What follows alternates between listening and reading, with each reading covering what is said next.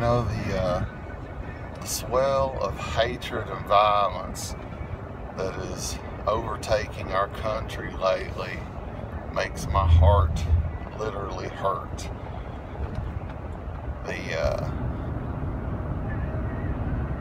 The thing is, black lives do matter, but so do law enforcement lives, so do military personnel lives, so do white, yellow, red, and any other color lives. All life matters.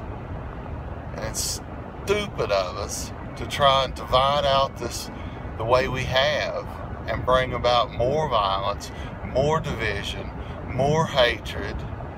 It makes no sense. The Bible is clear that all of us are worthy of death, but not at each other's hands. The Bible says that we are all guilty. We are all guilty of sin. The punishment of sin is death, eternal death.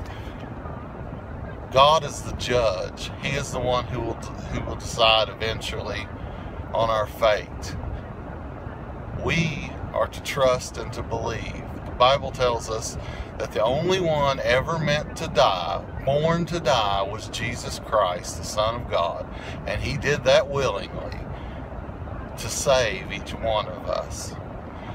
He said, "They don't take my life from me. I lay my life down."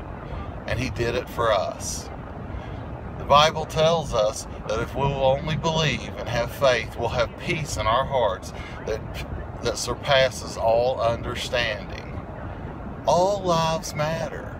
We just have to have faith and believe in what God's Word says and come together and do what Jesus said. Two things. He said, love the Lord your God with all your heart, soul, mind, and strength, and love your neighbor as yourself. That's it. We just gotta trust God, give it over to Jesus, and love one another.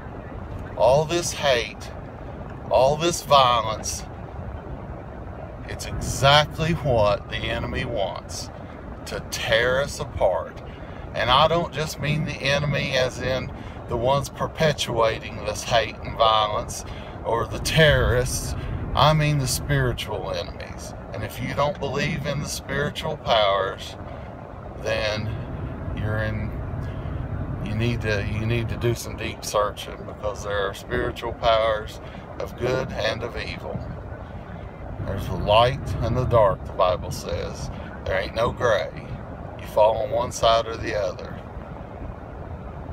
God loved the world so much, He sent His own and only Son, His only begotten Son, so that none of us should perish, so that all of us should have peace, happiness, and an eventual eternal dwelling in a place of perfection.